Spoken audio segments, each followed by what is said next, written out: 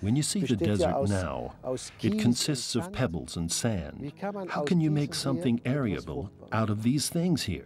When you take an even closer look with a microscope, there are living things here. To make the desert come alive. That is an ancient metaphor, the stuff of dreams for even the biblical forefathers in the Old Testament. The Egyptian pharmacologist Ibrahim Abouleish also had this vision. Industrial agriculture is based on carelessly wrenching from the earth, with the aid of chemicals, as many products as possible. Biological dynamic farming culture, as it is understood here, serves a different purpose. The biological organic principle is based on the existing symbiosis between all living things. Beans, tomatoes and oranges are all packaged here, in biological dynamic quality and tested according to the stringent criteria imposed by the professional advocacy organization Demeter. All vegetables from SEKEM are grown on its own fields. Here in Egypt, we have developed one of the largest biological dynamic markets outside Europe, the US and Japan.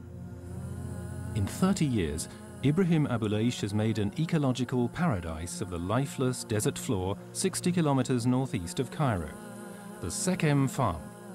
Here, though, the earth which had been made arable brought forth not merely plants, but also ideas. Thousands of jobs have been created, a community has formed, schools and hospitals have been built.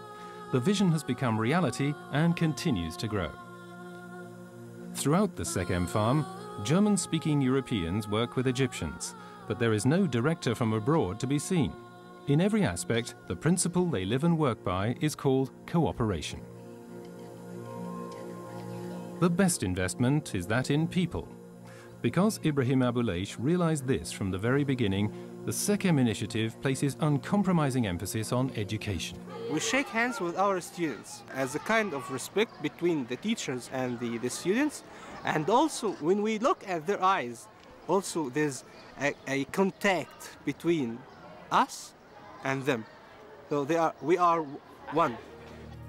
The SEKEM community, which employs approximately 2,000 people and cooperates with a further 30,000 across the country, includes childcare centres, a polyclinic, schools, adult education centres and soon a university. In 2003 in Stockholm, Ibrahim Abouleish is awarded the Right Livelihood Award, better known as the Alternative Nobel Prize. You have to have the courage to say, as an individual, I can change the world. Then the prospects for the future are up to me, not for anyone else.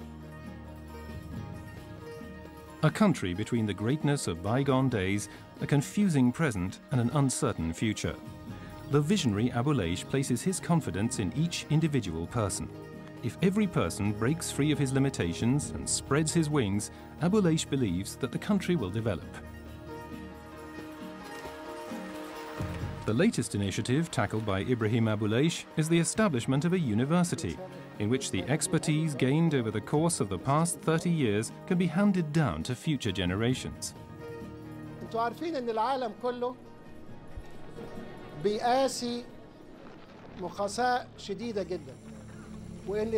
know that the entire world suffers greatly. Half of its people, 3 billion, are living in poverty, and 380 million are starving. And yet, the new person is in us. That is the person who dreams of a better future for all of humanity, dreams which should indeed come true.